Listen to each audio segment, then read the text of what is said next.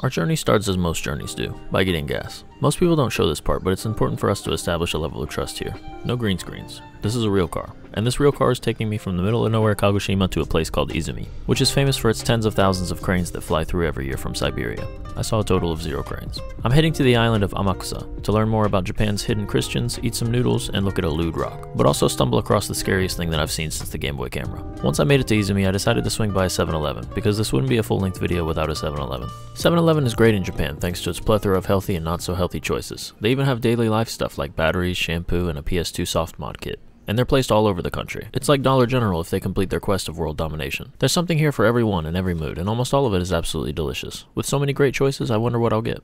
I got a water. Seriously? People have been waiting 6 months for this video and this is what you do? Fully hydrated, I climbed back into my real car and turned on the Bomberman Hero soundtrack and headed toward Nagashima Island. I know I'm not making very much sense, so here's a map that I paid somebody on Fiverr to make for me. Finally, we approach the Kuronoseto Bridge, which connects where I am to Nagashima Island. Nagashima Island is where I'll board a ferry to get to another island. Let me take a second to be completely serious here. Japan is beautiful. Everything from the water to the mountains to the drunk sleeping guy outside of the Jankara with his head in his own toriki is beautiful. If I didn't have a ferry to catch, I'd probably go looking for Triforce pieces in this beautiful Eiffel 65 water, but I have a boat to catch. So I arrived at the ferry ring that would take me to Amakusa. Don't worry, we're almost there, but before I took off, I had some time to admire nature again. There is truly therapy in nature. In fact, Ralph Emerson once said, in the presence of nature, a wild delight runs through the man, in spite of real sorrows. And Woody once said, there's a snake in my boot. I boarded the boat with my car. Let's enjoy some car entering a boat ASMR. There's no way anyone on YouTube has ever uploaded this, so I'm excited to make history. Okay, enough of that, no one's laughing. I walked around the deck to say goodbye to land. Who knows the next time that I'll see solid ground? It could be months. The arduous journey ahead actually has me pretty worried, but I'll never take my land life for granted again. I went in the butt to discover a lounge area that looks like a mix between a hospital and a Chili's, and they had a little boat bodega, so I got some Ritz crackers, and I set off on my journey. This boat will finally take me to Amakusa Island, most known but not so known because no one ever seems to talk about it as the hiding place for Japan's hidden Christians during the Edo period. It's a World Heritage Site, but that doesn't really mean anything because 9/10 of Japan is a World Heritage Site. This boat that I'm on right now is probably a World Heritage Site, and so is all this water and these buildings and this mountain. Everything's a World Heritage Site, I'm not kidding. We'll talk more about history once I get some food in my stomach, so get ready for a nice little history lesson. Finally, it was time to disembark. I tried to get into a Ferrari instead of my real car, but it didn't really work out too well and I was immediately arrested. Luckily, I've played the second bunker mission on GoldenEye, so I knew what to do. To celebrate my release from prison, let's go to the beach. You can't go to an island without seeing the beach. Why else would anyone even make an island, other than the obvious of protecting yourself from dinosaurs when they escape from a lab in Vermont? This is Mogushi Beach. A famous beach famous for sand and water. It was a great little place for me to just go and relax and clear my head before I set off on my journey all around the island. And it's a great place for Windows desktop pictures. The sand here is extremely coarse and it's a darker color. Starving? I ate a little bit and it wasn't that good. But what do you want from me? It's been like 4 minutes and I haven't had a single bite to eat. The water here is crystal clear, so I took a short bath. But honestly, I can't focus on anything. I need food right now. It was time for me to finally try one of Amakusa's 2 famous foods. I arrived at a quaint little beachside cafe with heavy Hawaiian vibes, but I'm not sure why.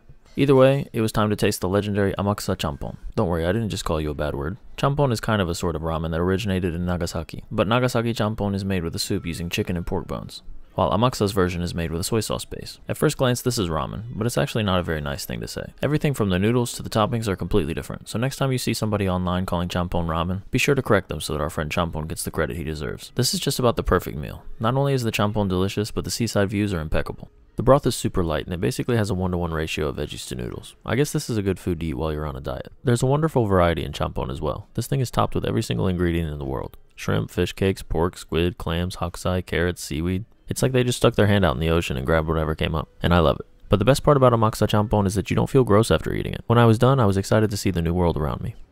With a belly full of champon, I decided to walk around the deck of the cafe and explore this paradise. I stood up on the railing and started my monologue.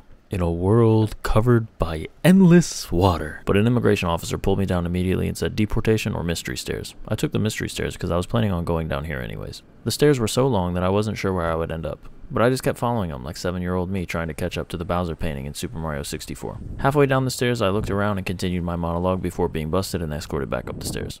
This time I was told that I could avoid jail time if I just went to the church. I was planning on going to the church anyway, so I said sure, but I haven't started my historical summary of hidden Christians in Amakusa yet, and I refused to go without reading the script that I spent hours on. The police officer agreed to let me read my script, so let's have fun with history while you enjoy a little montage of all the driving I did on this trip. I'm about to be heading to the more central part of the island, to a place called Sakitsu Village. a small fishing village that nearly had its entire population converted to Catholicism when a Portuguese missionary came over in 1569. Christianity was formally introduced to Japan in 1549, but its controversy didn't sit well with the Japanese shogunate for long, and thus it was banned for most of the Edo period. Well, that's a little bit oversimplified. The big man at the time, Toyotomi Hideyoshi, at first didn't mind Christianity, but then he changed his mind while he was on a business trip, and he came to believe that Christian missionaries were selling Japanese people as slaves overseas, as well as destroying shrines and temples and forcing people to convert. Most people believe that Hideyoshi thought that the Christians' true goals was to convert everyone, overthrow the shogunate, and colonize Japan. I'm not going to say that his fears were rational or irrational, but yeah.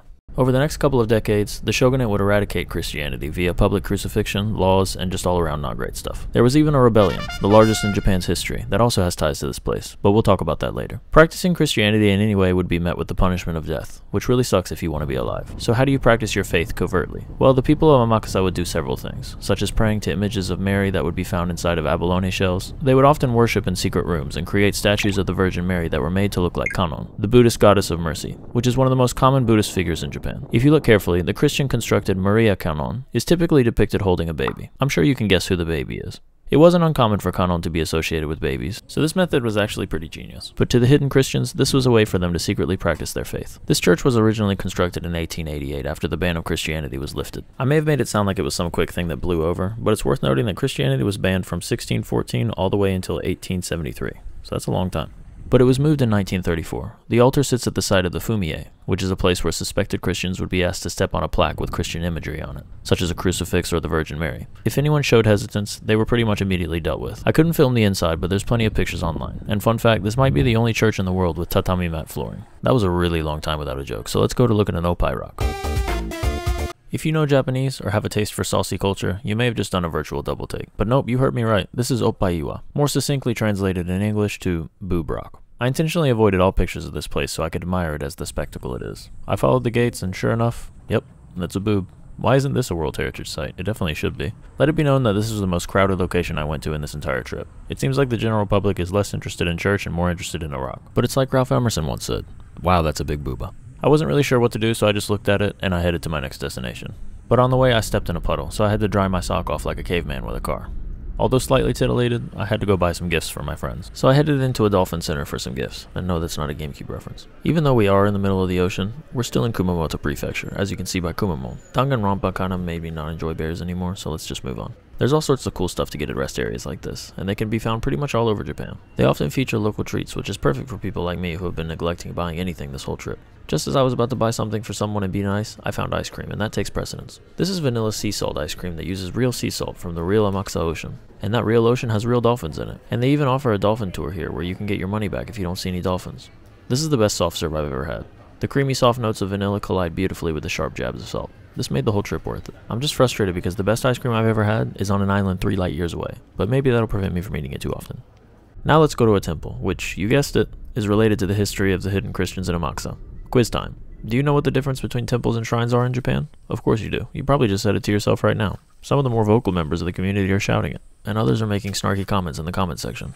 If you guessed that one starts with a T and the other starts with an S, you're right, good job. This temple was constructed with the sole purpose of converting Christians into the Buddhist religious tradition, after that major uprising that I'm going to talk about later.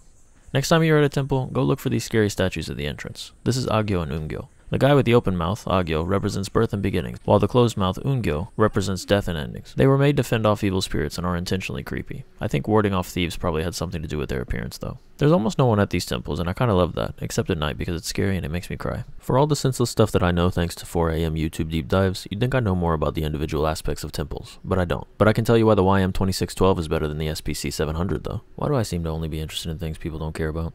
Let's go to a shrine now. Wait, how did I get here? Oh yeah, it's literally right beside the temple. While the temple was there to convert folks to Buddhism, I guess the shrine was built beside that to convert people to Shinto. This place is literally a religion golden corral. Oh, and guess who came to play? The Christians built a massive museum beside all of it. This is getting to be too much. This is Amakusa Shiro, basically the most important person to Amakusa's Christians other than Jesus. He was the leader of the Shimabara Rebellion, a huge uprising of Japanese Roman Catholics against the shogunate in 1637. He was 17 years old, and I don't know what you guys were doing when you were 17, but I definitely wasn't leading a rebellion. I personally was watching hard jump and jump style tutorials on YouTube. The Christian rebels had some early success and even took over Hara Castle, but as you could expect, it didn't end well.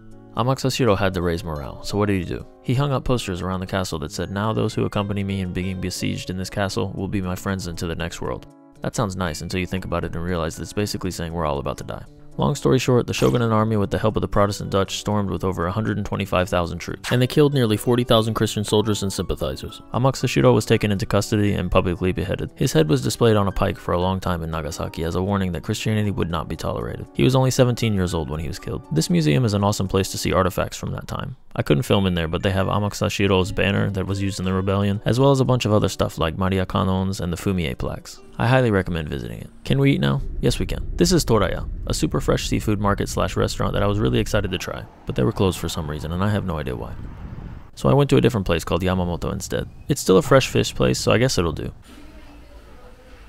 This place was filled with all sorts of fish that I have no idea the names of. I tried to scoop one up in a bottle, but it didn't work. The inside is beautiful and well laid out. There's even counter seating where you can look at the fish as you eat fish, but that's a little sadistic even for me. This menu has more items on it than Donkey Kong 64, and instead of debating endlessly like I do in the supermarket, I just grabbed a seafood bowl with all sorts of stuff in it. This may look pretty good, but honestly it was just okay. There was a little amount of fish for the price, and the fish wasn't exactly spectacular. I would consider this normal, but I wouldn't really expect normal on an island. I left there feeling like I ate a bowl of rice, and that's pretty much it. Maybe my expectations were just too high, like how my expectations are always too high for everything ever. I've had way better for way less in places that are way harder to get fresh fish. Maybe this place emphasizes so much on fresh fish that the preparation leaves a bit to be desired. I know it's just raw fish, but it's funny how something as simple as the way you cut a piece of meat can impact the entire experience. This actually makes me pretty sad because I was looking forward to a really high quality bowl of fish. I want to be clear that it's not bad. It's just, I don't know. It's just, I have no idea. It's not good. It's almost time to catch my ferry back home, but I had to stop by one last place. A place that I remember for a very long time. I saw a bunch of flags by the road, and I knew I had to stop here. I thought it was just going to be a normal rest area, but what I saw will confuse me for the rest of my life. Don't be scared, we'll go in together. Number 7, Japan's Hidden Scarecrow Village. This place was incredibly eerie. I was walking around even though an anonymous Redditor told me to stay away. This is the Kakashi no Sato, or Scarecrow Village. All jokes aside, this place is strange. First thing I was greeted by was an old elementary school, with someone who I guess is the principal sitting under a tent.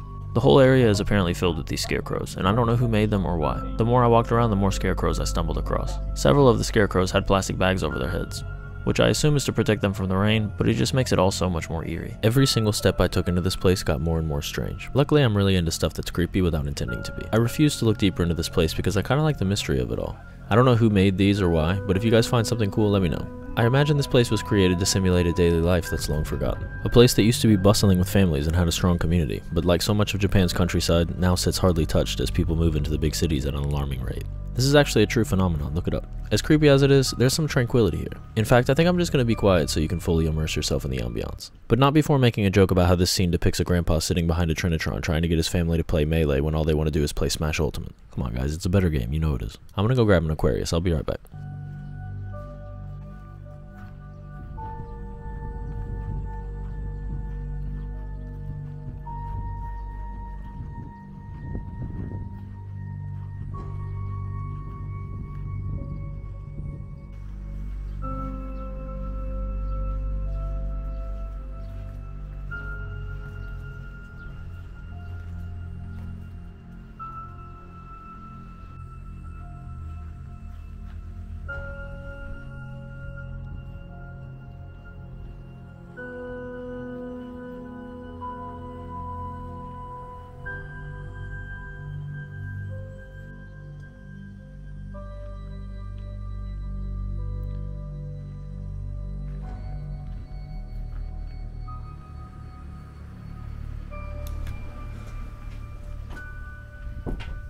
Oh, I forgot to turn off the music, guys. I'm sorry. Oh my god. That was probably really scary. I'm sorry. How was it? Did you have fun? Well, it was finally time to head back to the butt. This statue looks like an important person, but I'm all historied out today, so we're just gonna call her Wave Lady. She makes the waves go in and out, and she was a head developer on Wave Race Blue Storm. Yeah, sure, that works. It was finally time to leave the island, but I had fun. Surprisingly, I had a lot more fun learning about history than I did food this time. Maybe I should change the channel name from Japan Eat to Japan Learning About Various Things. Yeah, that's got a nice ring to it. I went around the deck to say goodbye to Amakusa Island. I tried to think of a Ralph Emerson quote, but nothing came to mind. I sat down in the Chili's and started writing the script. Little did I know that I wouldn't finish it until now, in November, when it's cold. Not really a topical video now, is it? I want to take the time out personally to thank you all again for 1 million subscribers. Without the support of all of you, I'd just be sitting here making dumb jokes for my mom to watch. So you mean the world to me. More long-form content more often is a focus point for the channel going forward. So if you aren't subscribed, you should consider it so we can go on more journeys together. See you next time.